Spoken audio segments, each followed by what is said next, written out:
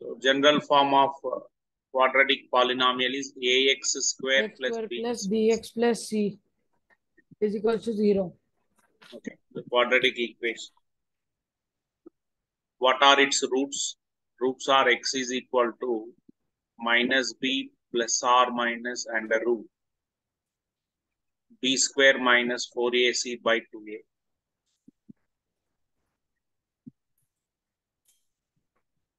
Roots are zeros of quadratic polynomial ax square plus bx plus c. And this b square minus 4ac is known as a discriminant. Based on discriminant, we can describe the nature of zeros or roots of a polynomial, quadratic polynomial.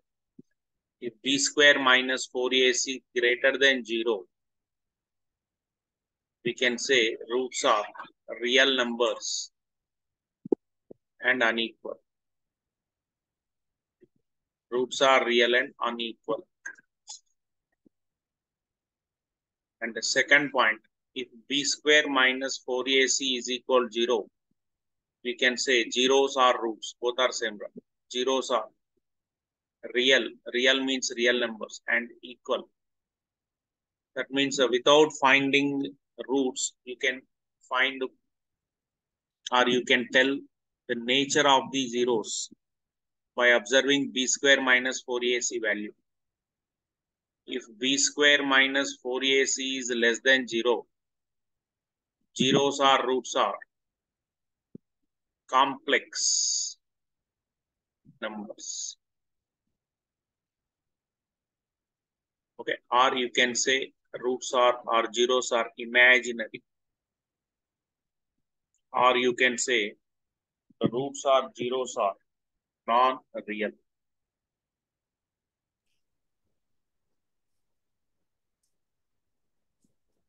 Okay. If b square minus 4ac greater than 0, roots are real numbers and unequal.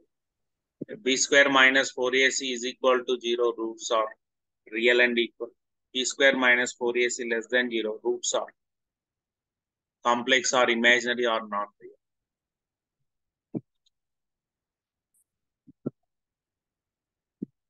And what is the nature of quadratic expression or equation means? For ax square plus bx plus c equal to 0. So if you divide by a on both sides, you get x square plus b by ax plus c by a is 0. X square plus b, I am writing it as minus of minus b by ax plus c by a equal 0. Then you can remember this as x square minus x of this minus b by a gives sum of roots plus this c by a gives product of roots.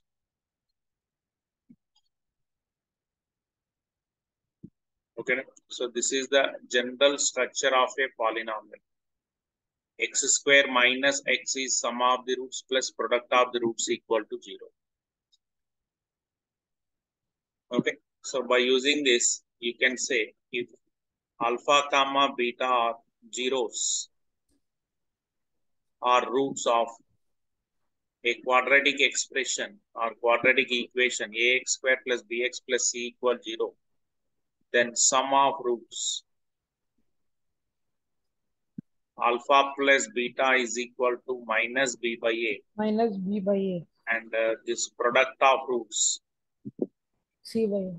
alpha beta is equal to c by a. That means without finding roots, by observing given quadratic polynomial, you can tell sum of the roots as well as product of the roots.